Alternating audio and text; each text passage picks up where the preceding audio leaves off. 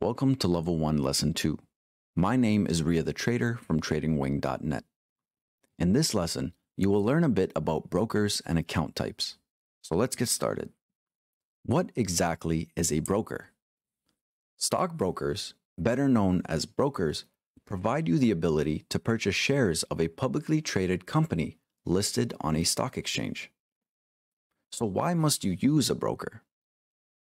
Stock exchanges exclusively provide access to their members, and brokers fall under the category of members.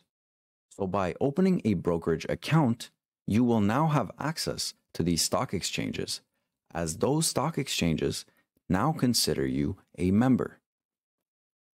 Obviously, you benefit from this, but how does a broker benefit from you opening an account? Well, there are two different ways that they may benefit. And there are two different broker types. There are brokers that charge a commission for every transaction you make, but there are also brokers known as zero commission brokers. Let's start with the first one. There are three different ways a commission broker may make money. The first way is that they will charge a percentage of your transaction's value. The second way is that they may charge you a flat fee for every transaction you make. And finally, they may charge you a combination of both. The second broker type is a zero commission broker. How do they make money if they do not charge you commission? The less common way they make money is by marking up the price of the publicly traded company. For example, if the company shares are selling at $1, your broker may sell it to you for $1.01, taking that 1 cent profit. This is problematic, however, as it causes an increase in spread, which is the difference in buying and selling prices. The more common way zero commission brokers make money is through their additional services. For example, if one was to become a foreign exchange trader, then they would have to pay monthly fees to have access to the Forex market. Now that you know a little bit more about brokers, it's important to know the account types, as you will be opening an account with these brokers. There are two different account types.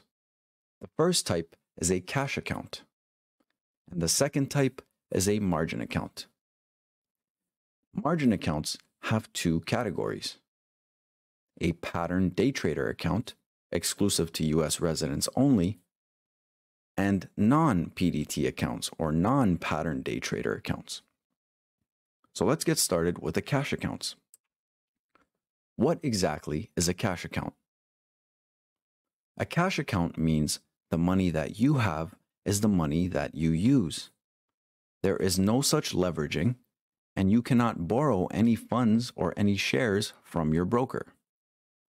If you don't understand exactly what that means, you will get a better understanding in later lessons. With cash accounts, you have limited trading ability, which means you typically cannot trade options. However, that does depend on the broker. I have personally seen some brokers allow options trading on cash accounts. And second, there is no shorting abilities with cash accounts, which means you can only bet on a company's price going up and not on a company's price going down. Cash accounts also fall into two categories. There are US cash accounts or United States cash accounts versus other countries. With United States cash accounts, you must wait 2 trading days for funds to settle following a transaction you make. If your settled funds run out, you cannot trade more until you either add more funds or until your funds are settled. So for example, if you had $1,000 in your account and you traded with $500 and made a profit, you must wait 2 trading days in order to be able to use that profit, including the initial $500 investment, again. Now let's look at margin accounts. With margin accounts, The money you have is the money you can use, similarly to a cash account. However, you can also borrow funds and leverage with your broker for a small interest charge. You do not have to wait for your funds to settle with a margin account. And finally, there is no limited trading ability, which means you can trade options and you can short a publicly traded company, which means betting on the price going down. There is, however, a difference between US margin accounts and other countries' margin accounts. In the United States, if your account is under $25,000 US, you are limited to 3 day trades per week.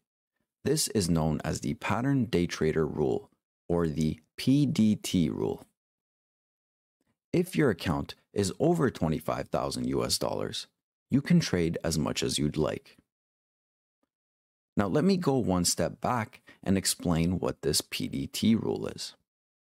If you are limited to 3 day trades a week, which means purchasing a stock and selling it within the same trading day, it does not reset every week.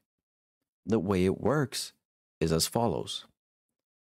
If you bought and sold a stock on Monday, and then you bought and sold a stock on Wednesday, and finally you bought and sold a stock on Friday, on the following Monday, you will not receive 3 new day trades. In fact, you will only receive 1, as it takes 1 whole trading week in order to receive your day trade back. So that means on Monday, you will receive 1 day trade. On Wednesday, you will receive another. And on Friday, you will receive the last one. If, however, you made all 3 day trades on Monday, on the following Monday, you will receive all 3 day trades back. And that concludes this lesson.